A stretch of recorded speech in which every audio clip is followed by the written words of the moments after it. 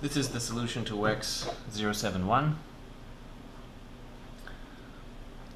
Okay, so the stuff that you need to know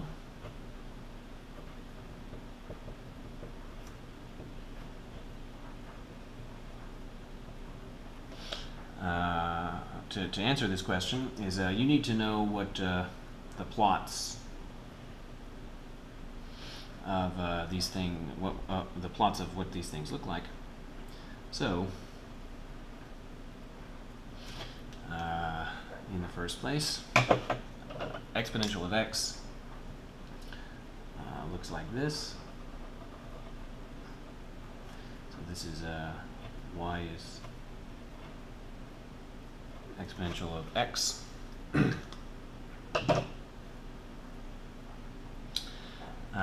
Now, we didn't use this one in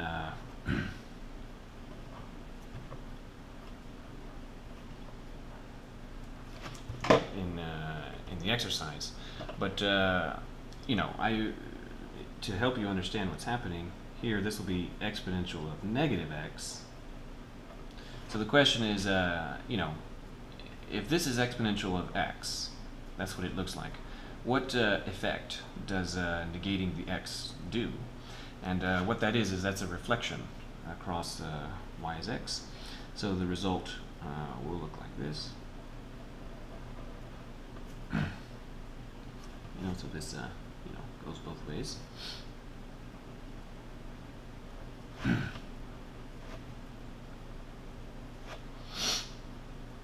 Okay, so it's a reflection. Then, another thing that is helpful to understand about this is that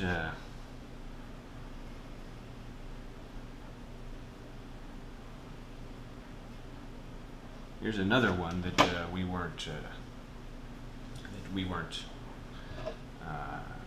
asked to find. And what if we do? What if we consider y is the exponential of x minus 4? So the question is that you know, from here to here, that's negating the x. That's a reflection. From here to here, this is subtracting 4 from the x. And the question is you know, what is that? What effect does that achieve? So to make it clear what's happening, I'll mark this green point. So that green point is there, and because that's a reflection, this green point is here, right there. And the effect of subtracting 4 from the x is going to be to move that green point 4 units to the right. So this is x is 4.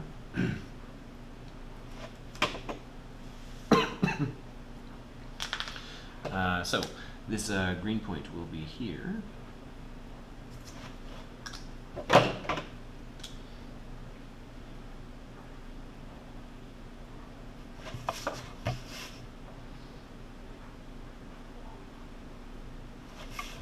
Like that. And then, finally, we can ask, well, how about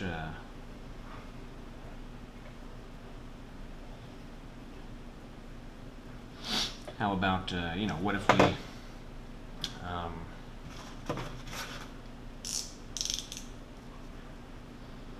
erase some of this.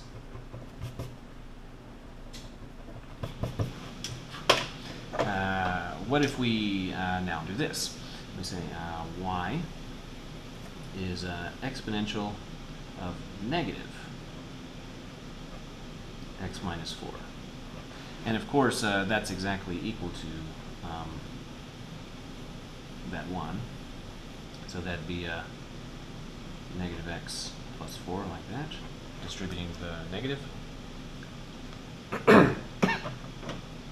So what this is going to do is it's going to cause a reflection now, but instead of the reflection being across the x-axis, it'll be across 4 there.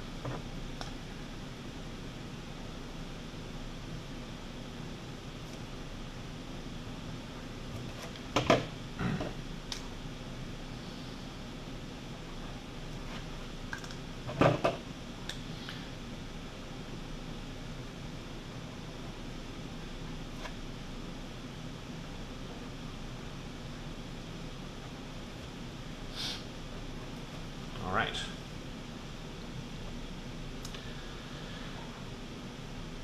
You can see why, algebraically, why this must be true, because like for example on this one, well, even for this one, when you plug in x is 0, you get 1, and again for this one, when you plug in x is 0, you get 1. For this one, when you plug in x is 4, you get 4 minus 4, which is 0, and that's why that's 1. And for this one, when you plug in x is 4, you get the exponential of 0, which is 1. So it looks like that. So, you could have figured these out by just plotting some points, or you could be familiar with those graph transformations. Okay, so as a result, to give a sketch, in part A,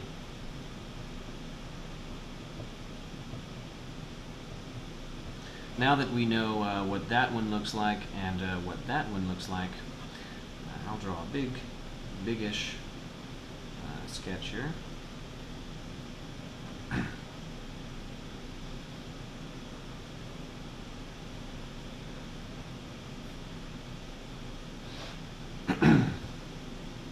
Here is x is 4.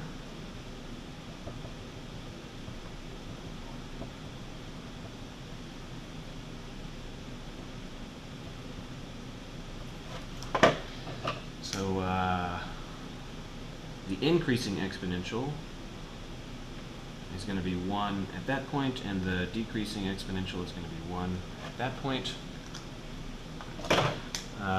I'm going to draw them kind of relaxed looking so that the drawing is easier to interpret. So this one goes up.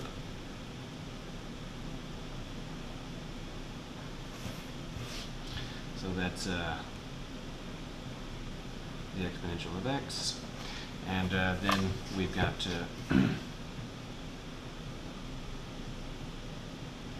the other one.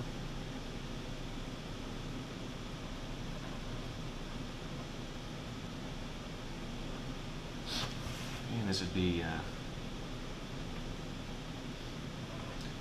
this one over here is that one, exponential of negative x plus 4. Okay, so what we need to figure out is we need to find that location.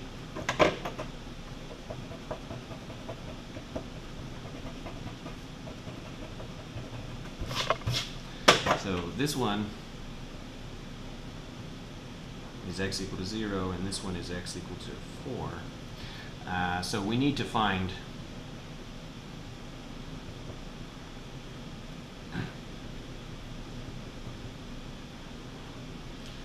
that intersection.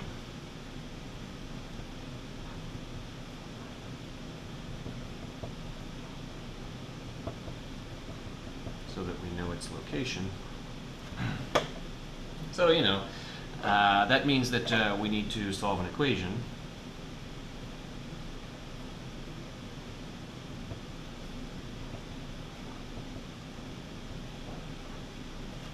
The equation that we're going to solve, you know, looks like this. It's we need to say, well, the one exponential is equal to the other exponential. So the equation is going to look like that. So that means we need to solve exponential of x is exponential of negative x plus 4, like that. So there's a lot of ways to go about doing it, but I'll do it like this. well, no. Here, even easier is that because the exponentials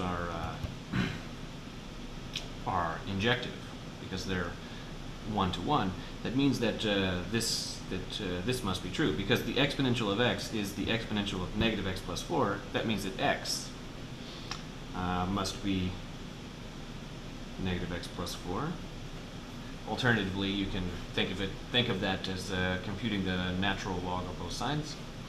Okay, so now I'll add x to both sides, and we get 2x is 4, and therefore x is 2. So that's telling us that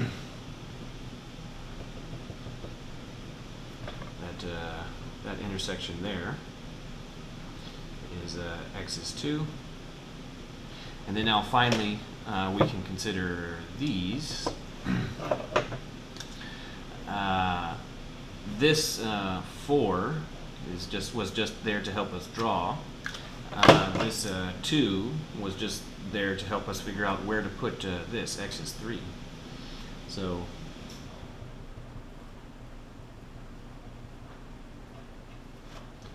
this is x is 3 here. And so the actual region, the region that we want, it says between the two exponentials and between those x is 0 and x is 3. So this is the region.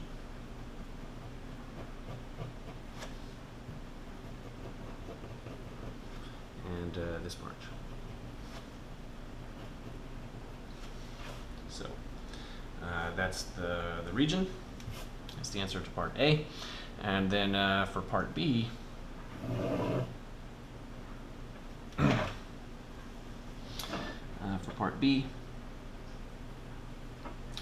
the thing that you need to understand about this is that integral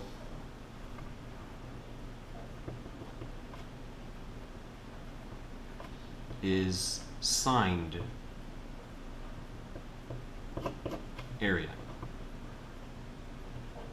That means that what integral calculates, it calculates an area, but it has a sign associated with it. Now, if we were to do, the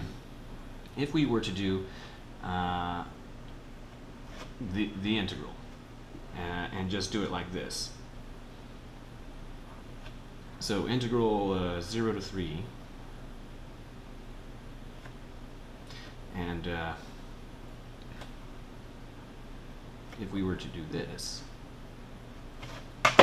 so I'm going to draw this one in green here.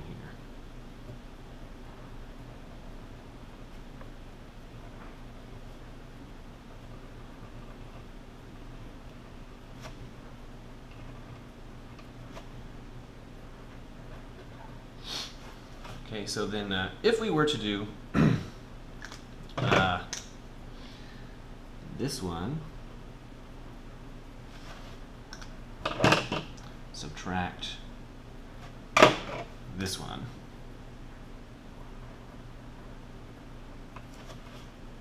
so if we do that, that would mean that the area that's shaped like this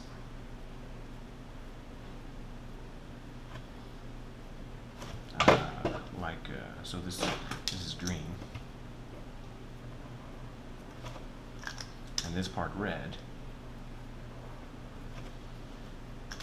So that would mean that that this one would be accounted negatively,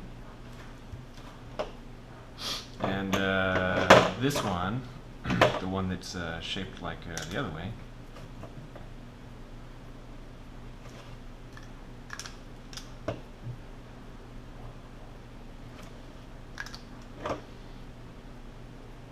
this one would be accounted positively. Whereas if we were to do it in the other order, integral 0 to 3, and if we were to do the green one,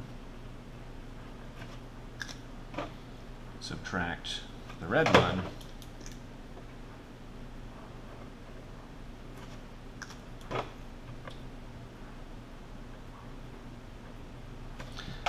that would mean that the roles would be reversed. That would mean that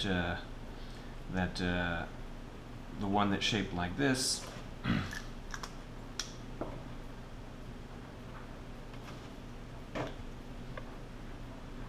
this one would be counted positively,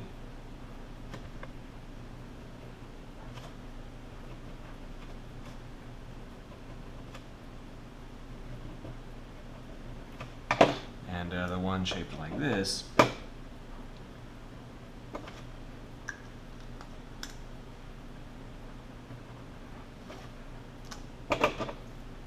would be counted negatively.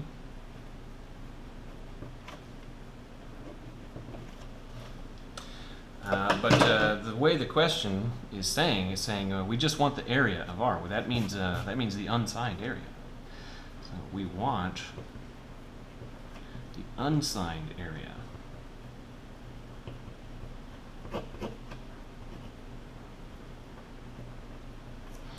Well, the way to get it is you integrate 0 to 3 now. 0 to 3, and we can choose either one. So I'll just choose the first one. So the red, subtract the green,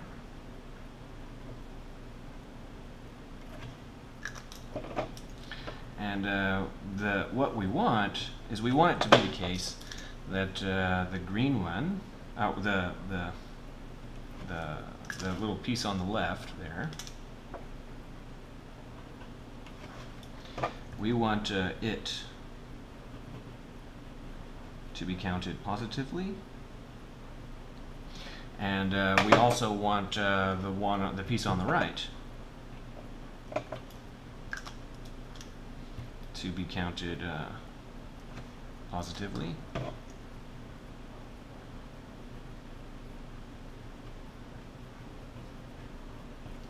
And the way that you make that happen is that you take either one of these, instead of using parentheses, you use absolute value.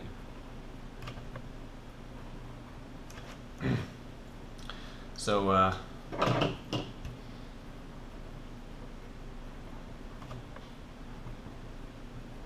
the absolute value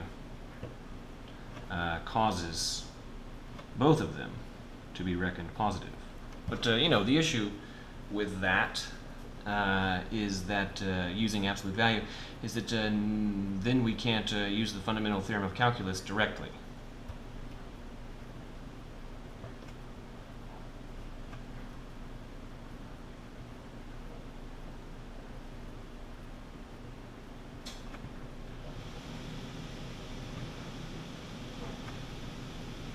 So as a result, we've kind of got to understand these two things and then break the integral into pieces so that we get just that piece and the positive bit, and another integral that gives us just that piece, the positive bit. So as a result, we'll take this and say, okay, well, for the left piece, for that one, we want to use green minus red. So that would be integral 0 to 2. So 0 to 2, and then we'll do green minus red.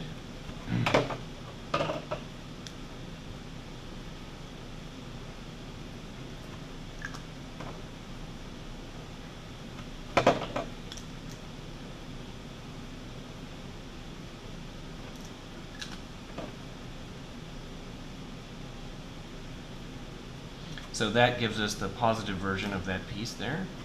And then we'll do integral 2 to 3. And now we'll do red minus green.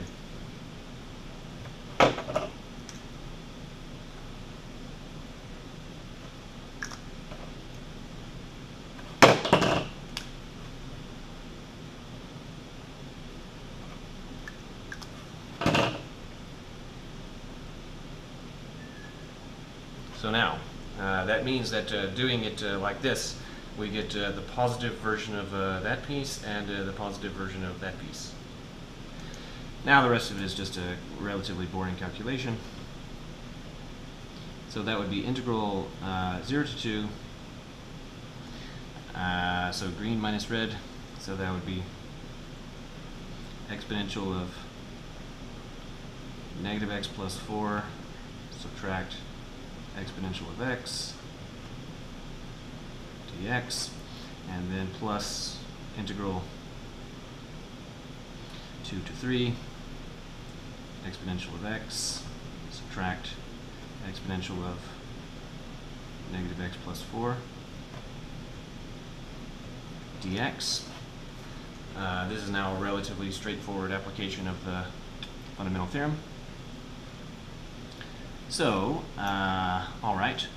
So as for this one, its antiderivative is negative exponential of negative x plus 4, and then subtract exponential of x, evaluated from 0 to 2, and then add exponential of x, and then subtract negative exponential of negative x plus 4, 2 to 3. So I did a, remember that when you're doing, when you're using this antiderivative, exponential of x dx, of course, that's one of the ones we know, and it's exponential of x plus a constant. But, this is just a stand-in for a whole family of antiderivatives you should memorize. So the exponential of kx, where k is a non-zero constant, this is exponential of kx over k plus a constant. So that negative there, I divided by -1. But dividing by -1 is the same as multiplying by -1. All right, so a little bit of simplification before I plug in. I'll note that as for this one, I can factor out a negative. So then it would be exponential of negative x plus 4, and then add exponential of x from 0 to 2, and plus those negatives in there cancel, so this would be exponential of x, add exponential of negative x plus 4 from 2 to 3, and then I'll get rid of that negative there by changing the order of the boundary evaluation, and I'll go ahead and commute these to be in the same order as those. So exponential of x, add exponential of negative x plus 4 from, and now I'm going to write these in red so you don't miss what it was that I did. So 2 to 0. Changing the order allows me to cancel out that negative there. So then plus exponential of x plus exponential of negative x plus 4, like so. And then 2 to 3. Alright, so now it's just a matter of plugging in. Alright, so plugging in 0. That's going to be 1. So 1 plus the exponential of 4, and then subtract exponential of 2 plus the exponential of 2. And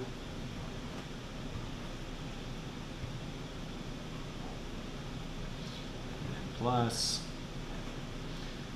plugging that in, that's the exponential of 3. Plus the exponential of 1. And then subtract exponential of 2 plus the exponential of 2. And then combining all that together, the answer is, so that'd be, well, exponential of 4 plus the exponential of 3